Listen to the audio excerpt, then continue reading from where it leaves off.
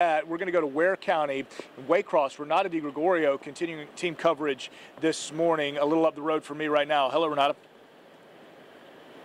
Hey, good morning, Lou. We are right by Highway 84, and it's raining, but it's really not bad right now. This isn't something that I think I would even put my hood up for this live shot right now, but as we stand here, we are getting wet. One thing that is notable, too, is the wind has not picked up just yet, but that is a really big thing that the emergency management director says they are looking for. I'm going to show you a little bit of the street over here. You can tell we are still pretty dry, and the rain is not coming down too hard, but this is just the beginning. What we are hearing, though, is emergency officials say that you really need to be prepared for those power outages and the trees that could be blocking roads. The Ware County Emergency Management Director says just to hunker down and shelter in place. The winds, power outages, down trees, and the roads that could be blocked because of those trees are really the greatest threats here. He says that they have extra Georgia power crews standing by. The city manager told us that, but the EMA director says that the people who have Georgia EMCs and they get their utilities through them,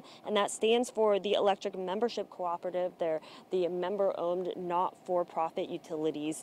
They are the ones that could see the power outages for the longest. He says to be prepared for them for days. Let's hear what he has to say. This particular storm is none like we've ever had before. Shelter in place. If they in substandard housing and they feel unsafe, we ask them to go to family and friends.